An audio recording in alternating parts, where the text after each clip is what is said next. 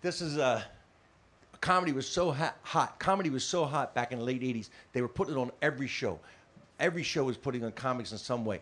So I got a call saying, American Bandstand wants to have you on doing stand-up comedy. And as a kid, I grew up, Dick Clark, American Bandstand, big deal. I go, American Bandstand? I'm going to go on American, yeah, I can't wait. I'm going to do American Bandstand. And it was like decent money. It wasn't just scale. Dick Clark decided to do stand-up comics on American Bandstand. So I go to the thing, and the kids, and I say kids, because by this time, you know, I'm in my 30s. These kids are dancing, they stop the dancing. Dick Clark's up there, he's got this like plastic, acrylic or whatever stand. He says, all right, we're gonna bring a comedian out right now. Everybody gather around. So all these kids come up, and they're still kind of dancing and moving.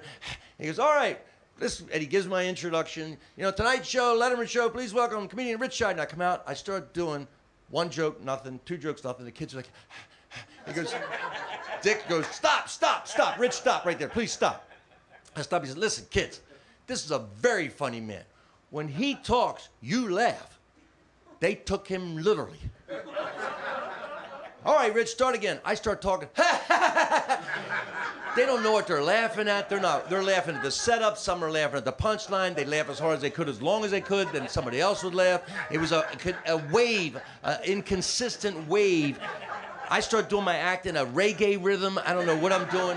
I'm bouncing it, trying to find a place where I could actually do a joke in between their laughter. They did 3 of us that day and never did any more.